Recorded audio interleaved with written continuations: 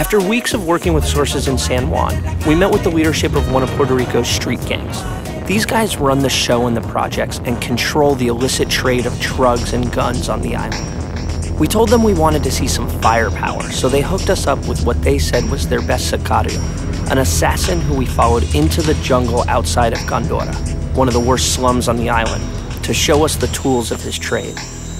Our guy's not willing to talk on camera, but he's going to show us the guns and what he's got. Hola, amigo.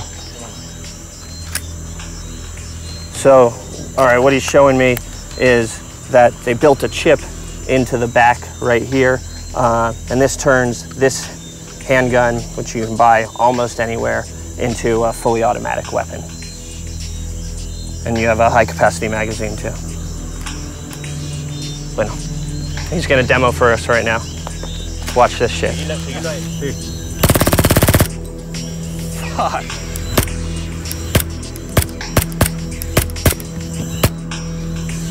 One of the things I learned on this trip is that it's super hard to actually shoot guns legally here. So in order to test their illegal shit, they got to come out here and practice.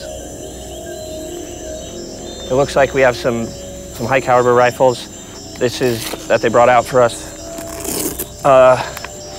This right here is an AR-15. This right here is an AK. This obviously is like one of the most famous weapons in the world. The Kalashnikov, favorite of insurgents and African dictatorships. And one of the things that he told me is that they actually need these weapons to defend themselves against the police. He said the police here are super corrupt, and so that's why they have these high-powered weapons. And then finally, this is a AK-47 frame. This uses this 30-round magazine to fire shotgun shells.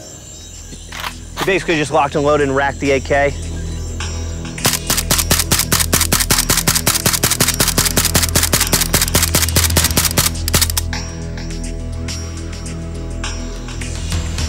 So he just blasted off just dumped a bunch of rounds from the AK into the clearing barrel. You can actually feel it smoking from the heat from the rounds. You can smell it.